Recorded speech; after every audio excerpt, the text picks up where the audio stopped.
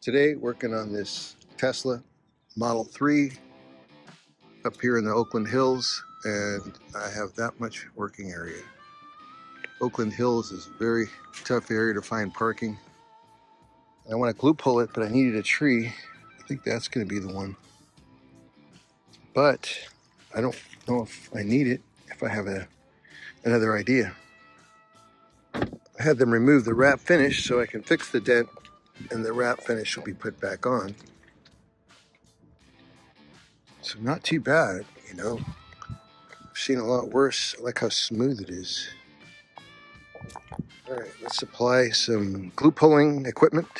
All right, before I set up all my gear, first step, I want some rubbing compound to really go over the whole area to make sure the glue is adhering evenly all the way across. So that's first step. Okay. Good compound. And then after that, I think a little dab of lacquer thinner across the whole thing.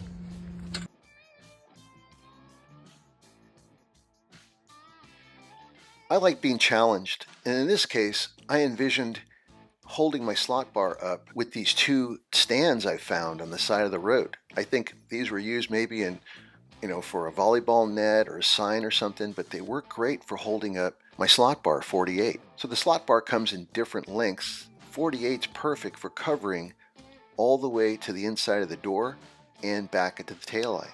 I want to be able to work off of the strongest parts of the car, really. I got the 3 hooks. I got all my pads ready. Time to glue up.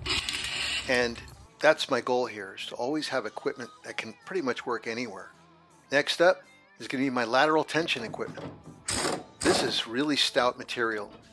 3/4 inch all thread. And when you start backing that out, it's amazing the power. I like how I can just throw it down on the ground, start working with it. Making the right adjustments just takes a few seconds. You're not using your hand, you get to use some real power.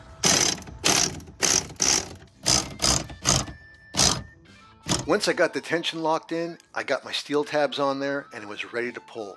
Man, this setup is amazing how strong it was, and what you want is no flex. You want solid pull right away. All right, it's quite the setup here. Start moving it. Always number 1. All right, let's see. Okay, starting to settle in over there. This I might have to check on. Let's see.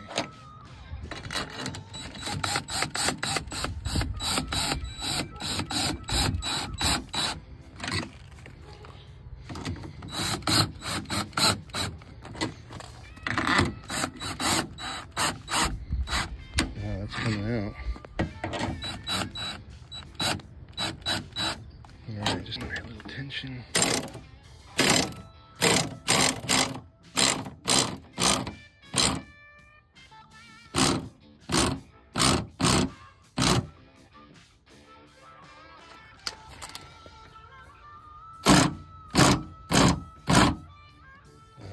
Good tension there. Just enough. All right. Just a little bit more here.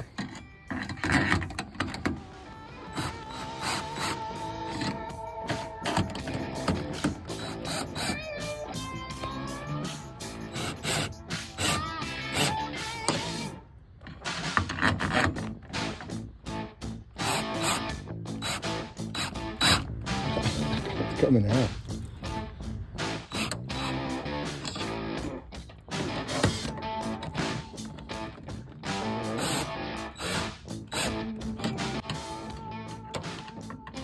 It's about to release right there.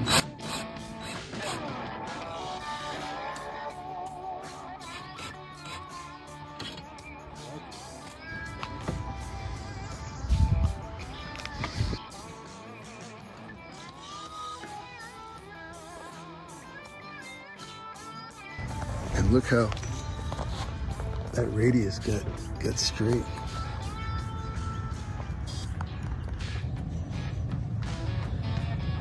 And this is just holding right now. I just moved it one more time. Hopefully Hopefully it's not too much. Let's see. Wow, that was it. That's as far as I'm gonna go with that. Here's what I like, is everything is steel, so you can just bend it and try and pull it off. You don't have to worry about plastic breaking. I designed this system because I wanted to be able to pull the tab off and not worry about breaking it. Secondly, I wanted to have a variety of lengths, and that's why I went to all thread. So I have one that's down to 10 inches all the way up to 60 inches. Whenever I need it, it's all set up.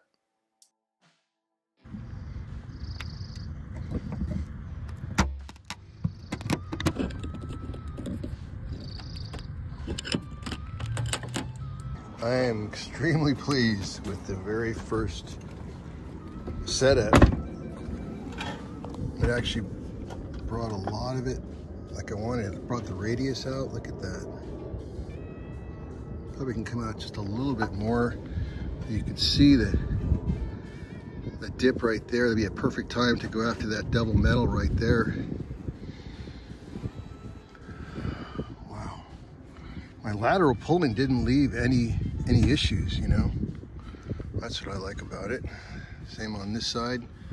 I was looking to see if there's any issues with the lateral pull tab. This is the one that I don't know. We'll see how that goes. But so far, I like this. Turned out the way I want. I like designing equipment that I need because I'm a technician in the field using it every day. All right, before it gets too dark, I'm gonna do one more pull. Get this one going.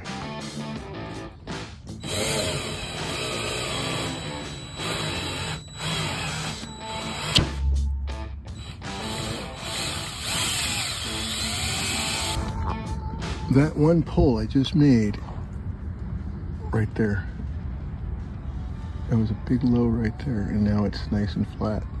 So I'm gonna do these, this, and I haven't even put a tool on it yet. All right, get that gooey tab inside on there. Here we go. That's a strong pull right there. All right.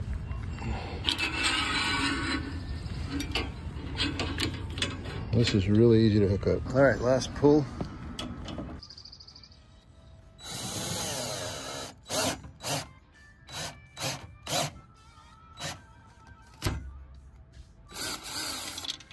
Okay, this one truly is the last one of the night.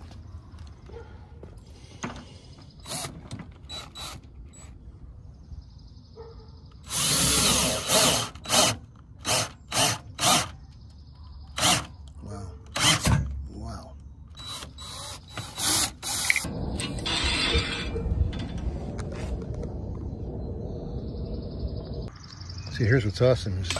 There's no damage from these feet because the rubber is so thick. There's turkey. Oakland Hills. There's wild turkeys.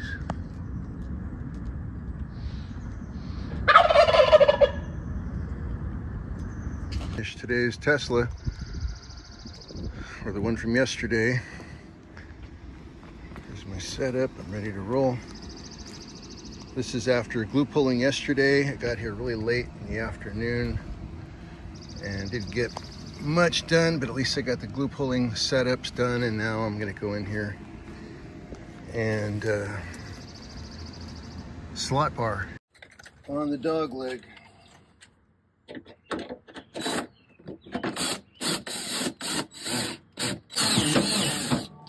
Wow, that lifted quite a bit. Yes.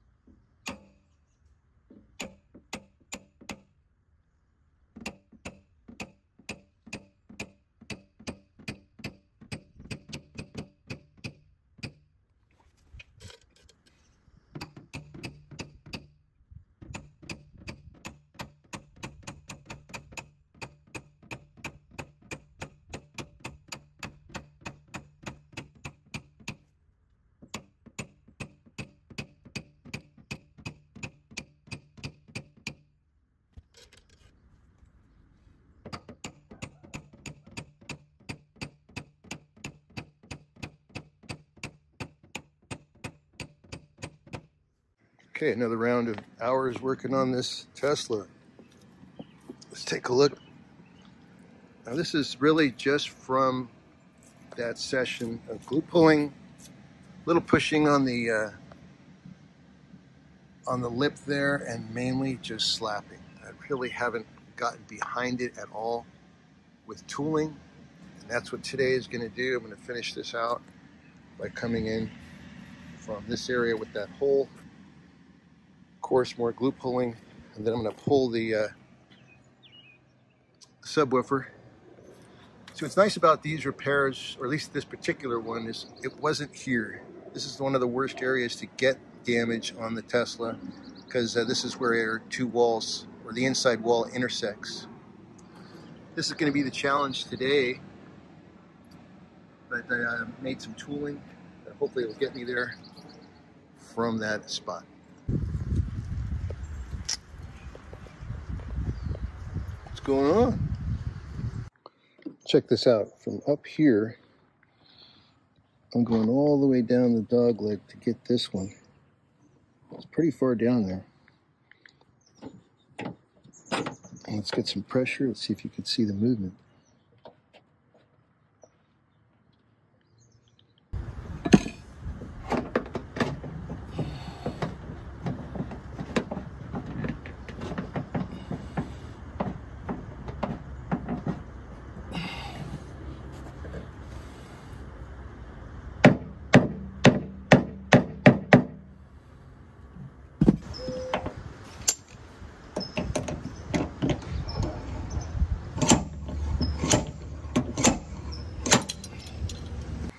Just sneak peek.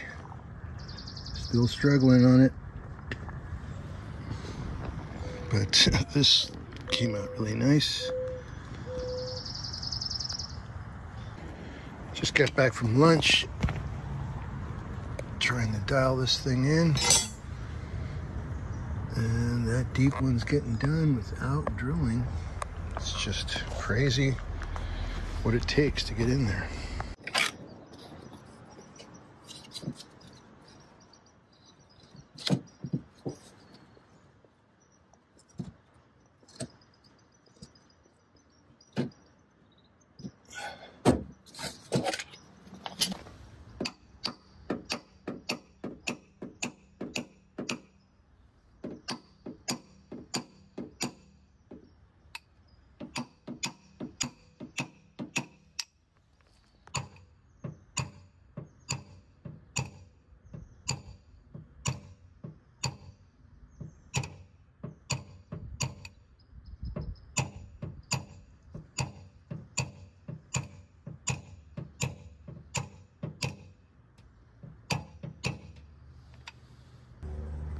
About 2 hours ago, I wasn't sure if I was going to get this one. That was pretty deep dent, so I'm starting to see it come up, and I have more faith that I'm going to finish this.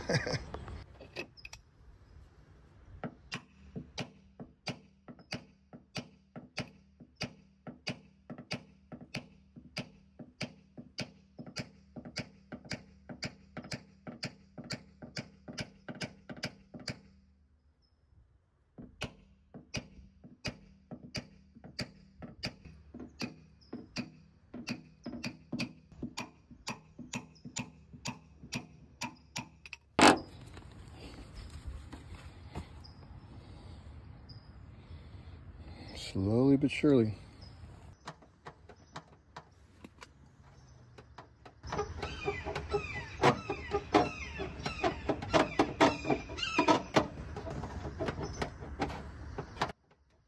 That sound, of course, is the tooling behind, meticulously pushing each pixel.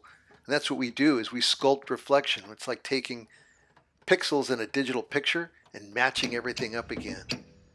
This is what you're doing 70% of the time in Paintless Dent Repair, is meticulously fixing the orange peel or fixing the reflection to the point where you're going to please someone to get paid. So it may take extra hours looking into a light. It may take a tool from behind in just the right way, another tool to approach it from a different angle.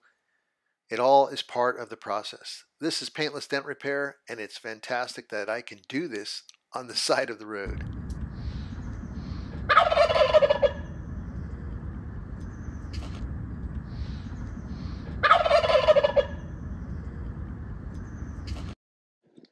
Okay, all done with this Model 3 Tesla. Big damage on the right quarter. Let's take a look. Still got to put the trunk back together, but I wanted to show you, of course I didn't drill any holes. Okay, put that all back together.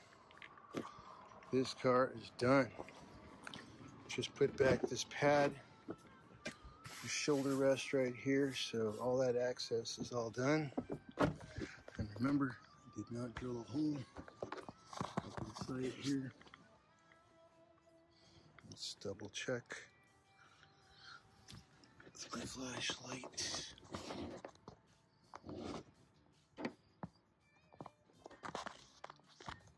Especially down in front where that really tough dent was. That's it.